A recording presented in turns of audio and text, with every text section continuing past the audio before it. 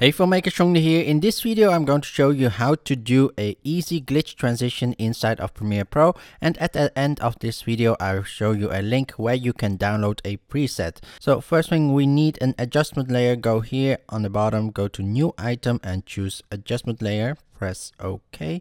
Drag this onto your timeline and we're going to add a transition here between these two clips. We're going to hold down Shift down, go to between both of them, and then hold down Shift left, jump 5 frames and make that as short as that. And now jump 2 times to the right, hold down Shift 1, 2, and let's cut this with Command K or Control K and delete this section.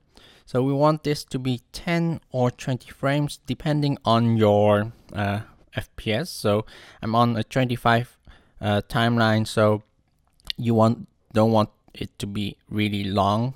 Most glitch transitions are mostly pretty fast. So let's go to effect. So if you have the preset, so this, just drag it onto the adjustment layer and you'll be done. But if we want to make the effect, we go to video effects, immersive video. Here we have chromatic aberration and digital glitch. Gonna drag this chromatic aberration first and then the digital glitch. So you now see like a glitch effect going on, but this is like a static glitch, so this doesn't look that interesting as a transition. So first we're going to change a few parameters at the chromatic aberration. We're going to change this aberration red to -20, so it's a little bit more stronger.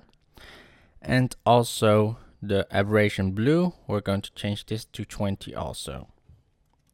Now we're going to the VR glitch and we are going to animate the master amplitude. So move the timeline to the front here and we're going to change this to 0. Toggle this stopwatch to add a keyframe.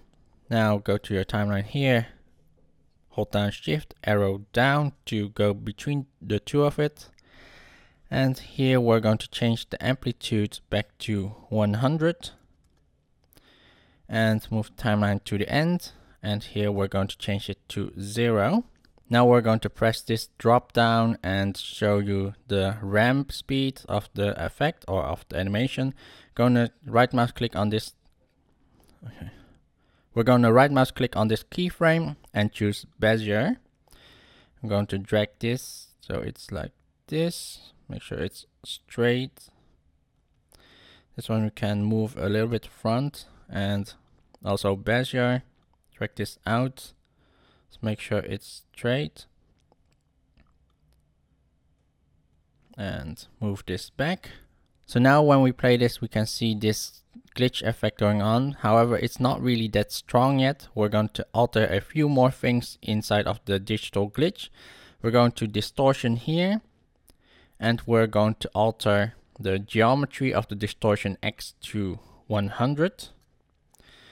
And also change the distortion rate here to 100. And now when we play it, we can see a proper transition. So that was how to make it.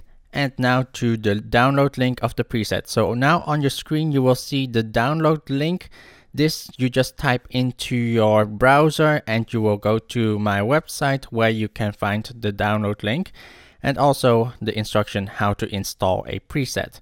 So I hope you guys found this a very useful video. If you are new to this channel, please hit that subscribe button here below.